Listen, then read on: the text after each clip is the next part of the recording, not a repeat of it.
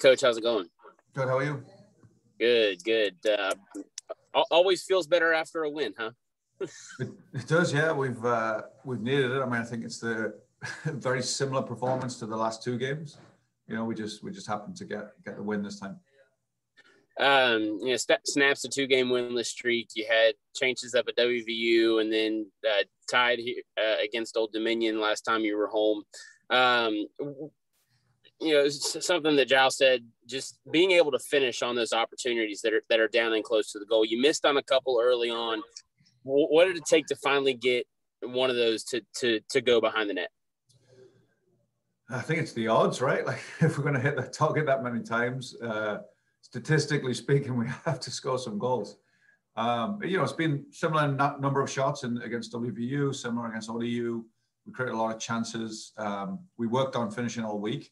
And I think it's just continuing to believe. And like Joe said, not getting too anxious, not getting too frustrated, just continuing to put yourself in the right positions and do the right thing. And maybe we had a bit of bad luck. I thought Milo's effort, where the keeper made an unbelievable save. He did everything right. He hit it hard. He hit it low, on the break, and the keeper got across to it. So you do that more often than not, you're going to score one. And I think, we got the reward of that. Milo got a little touch to it and it took it over to Zhao, and Zhao finished it. But they were both making those runs, gambling in, getting in behind, and it paid off. So we just got to keep doing that. We'll work on it again. We'll keep, doing it in training. So it's not a thing, it's trying to keep it out of their minds. And, this week we did a lot of sort of positive visualization, sort of visualizing that first touch, visualizing that shot, visualizing making that run, beating the defender to a header or a finish or whatever it may be. Just trying to put ourselves in the position to score and to, win games. And I think obviously our defense has been amazing, and we're playing so well possession-wise, limiting chances of teams. We just need the final piece, which is the finishing, but it's coming. And you can see the guys like Milo, Jamil now starting to get back into it. Zhao's jumped in there. We've got Dace coming back from injury, so he's back to full fitness now. So it's it's going to be good going forward if we can just kind of build on this. You talked about limiting other teams' chances. The defense played a really solid match today. Took away some one-on-ones and that kind of thing. What can you say about the defensive effort of your guys today? Well, I mean, absolutely terrific. I mean, Colin Mosiunas and Nate Dos Santos, talking the whole time, organizing. Obviously, they're a very good team. FAU are very good. They have some good movement. They play a nice possession style. They can go long into the big number 16. They had the number 9 who came on, was a handful. And I thought our guys did really well, especially those two defensively. Just kind of kept Ollie out of trouble, covered for us. It was a fantastic performance, and obviously led by the two centre backs.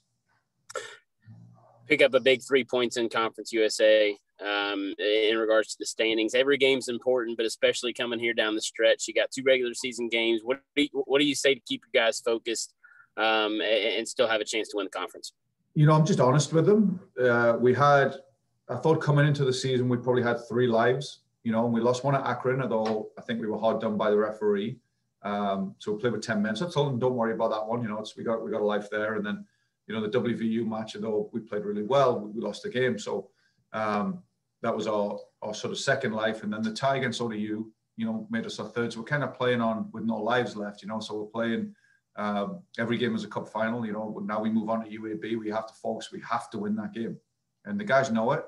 We need it for the conference. We need it for the NCAA tournament. So we have to win these games. And it has to, the points have to come after the great performance, so they know we can play well and defend well, but we have to win games. So now it's on to UAB. It's another must-win game. They'll be focused all week. We'll give them a couple of days off to relieve the pressure a little bit, and then back to work on Tuesday, and we'll continue to work on finishing, and we'll build up how important this game is, because we have to get 3 points. One last question about today.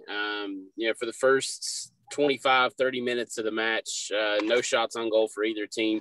What changed in FAU's defensive stance that kind of allowed you guys to get to creating those opportunities where you were able to get close in?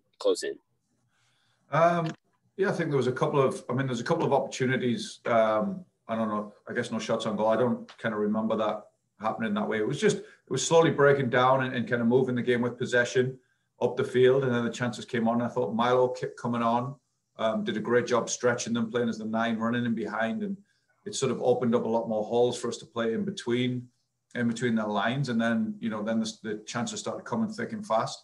And that's when we got the goal at the end of that sort of run. All righty, Coach. Thank you so much. Thanks, Luke. Thanks, Scott.